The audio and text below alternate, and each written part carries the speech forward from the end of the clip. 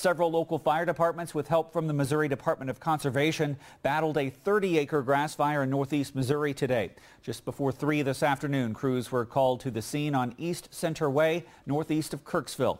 A local firefighter says this is the 15th natural cover fire in Adair County in the past 2 weeks. Today's fire reportedly started on the Evelyn Kellison property. Kellison told me at the scene that she doesn't know how it started, saying she had not been burning. She told me it appeared the blaze had originated along the bank of the Salt River. The flames then spread onto property owned by James Snyder, who is a Kirksville firefighter.